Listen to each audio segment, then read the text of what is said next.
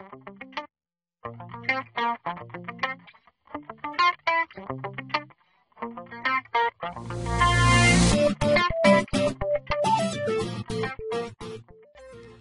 welcome to Thermochemistry Part 1. And I'm Mr. Ayton, and Denellen High School, we're going to be doing some vodcasts, 3 parts actually, for thermochemistry. And we're going to learn a lot, and the reason we're going to do this is it's kind of an easy thing to learn on your own. Plus, we're going to get right into thermochemistry right after the Christmas break. So it's going to be a great head start when we come back, and we're going to be learning a lot over these 3 vodcasts. Let's start with our thermochemical quantities. These are the quantities that we're going to measure, or we're going to calculate, we're going to interpret while we're doing these thermo problems. And the first thing we're going to take a look at is a thing called enthalpy. And many people think enthalpy is just like heat, and it kind of is, but it's more of the total energy in a system. And the symbol for enthalpy is delta H, and it can either be positive or negative. If it's positive, we have gained energy or gained heat, which means it absorbed. It's endothermic. If it's negative, negative means it's gone out of the system. It's released. It's exothermic. And our units for delta H are kilojoules per mole. Our next quantity is a thing called entropy. If you want to know what entropy is, just look at your room.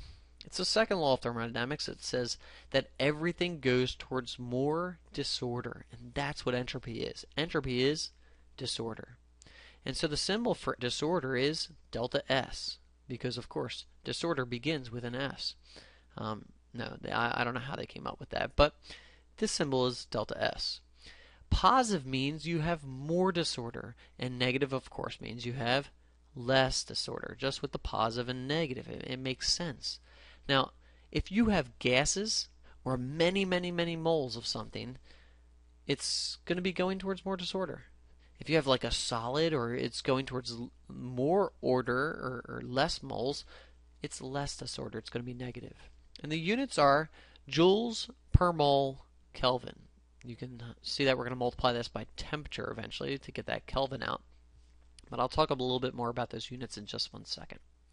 Our third quantity is a thing called Gibbs free energy. And Gibbs free energy, the symbol for that is delta G. And what Gibbs free energy means is spontaneity, whether something occurs spontaneously or not. Positive means it's non-spontaneous. It does not occur without you doing something, putting in huge amounts of energy, or the conditions being perfect. And negative means it's spontaneous. It just happens. It just occurs with a little bit of activation energy. Our units for Gibbs free energy are kilojoules per mole. And all 3 of these quantities, enthalpy, entropy, and Gibbs free energy, all come together in one formula, one simple formula, which is delta G equals delta H minus T, which is temperature in Kelvin, times delta S. And take a look at this formula.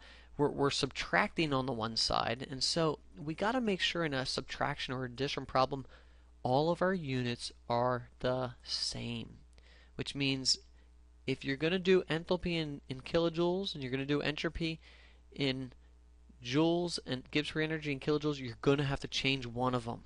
You're going to have to change everything in the kilojoules or everything in the joules. And just keep that in mind when you're doing these problems using a calculator. Okay?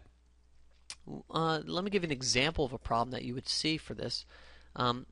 We have 2 moles of hydrogen gas plus 1 mole of oxygen gas, giving us 2 moles of liquid water. We're producing liquid water, and of course this reaction, it says it proceeds spontaneously. We get water all the time as a liquid, and it's at standard conditions at 298 Kelvin.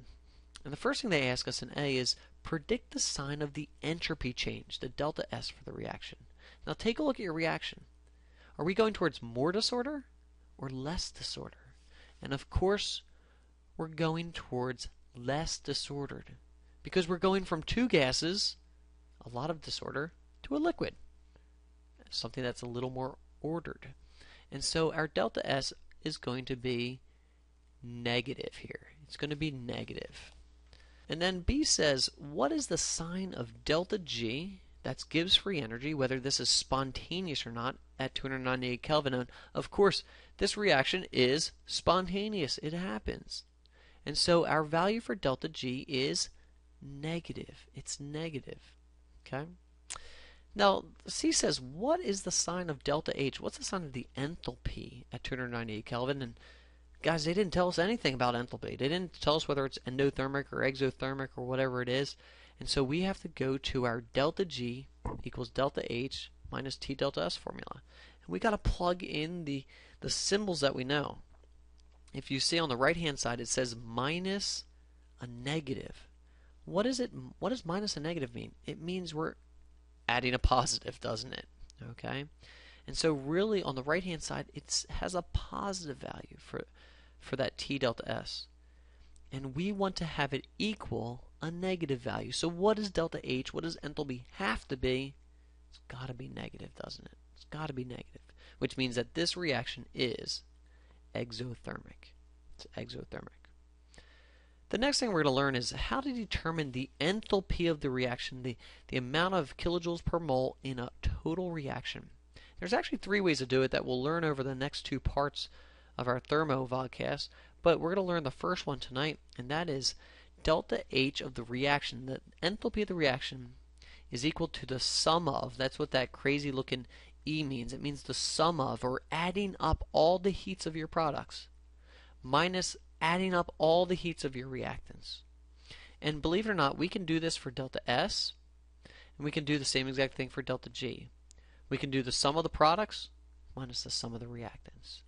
And just a thing to keep in mind is do not forget to multiply by the number of moles that you have, because that comes into play. Let me give you an example of a problem that you would see.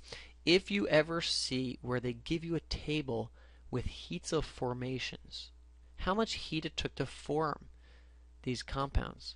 If you see for the methanol, CH3OH, it gave off, it released 201, negative 201 kilojoules per mole to form that compound. Carbon dioxide, it took negative 394 kilojoules to release to make carbon dioxide. To make water, negative 242. If you see, oxygen gas is not on there. Oxygen gas, guys, you can't form it. It's just oxygen gas. Okay? Unless you're God, you can't do that. Okay? It's already formed. You can't form, it's not a compound, it's a pure substance. And so if you see heats of formations, you're going to go to this delta H of your reaction equals the heat of your products minus heat of your reactants. And you can take a look at what we're going to do. We're going to go to our products. We have 2 carbon dioxide, so I'm going to multiply that value times 2. And we have 4 water, so I'm going to multiply that value times 4. And I'm going to add up all of those values in red, which is my products. I'm going to go over to my reactants, and I'm going to multiply 2 times the methanol and 3 times 0, because oxygen gas is, it just doesn't, there's no heat to form it. It's already formed. It's a pure substance, like I said. And so we're going to add up all the products, and we're going to add up all the reactants, and we're going to do products minus reactants, and we end up getting a value of negative 1354 kilojoules per mole, which means this combustion reaction is exothermic. Okay? The problem you're going to do for me is this problem. You're going to take the potassium chlorate decomposition reaction, and I've already balanced it for you, and I've given you the heats of formations. Okay? And the Thermo Part 1 question that you're going to do for me is, using the heats of formation, calculate the enthalpy of the reaction. If you don't know how to do this, go back and watch the vodcast again. I explain it in the last couple slides. B says, does this reaction absorb or release heat? Explain your answer. So tell me whether it absorbs or releases heat. Okay? And how you figured that out. C says, what's the sign of delta S? Explain your answer. Just a quick explanation is sufficient. And then D says, what is the sign of delta G? And justify your answer. Okay? You don't have to show your work per se, but make sure you write your work down on a piece of paper. That way, if I have any questions or if it's not right, I'm going to email back, and you have to do this along with the other 2 parts the same exact way before the end of break. Hope this has been helpful, and this is part 1 of Thermo Make sure you do part 2 and part 3. I'll talk to you later, Danelle in high school. Hope your Christmas break is going well. Thanks.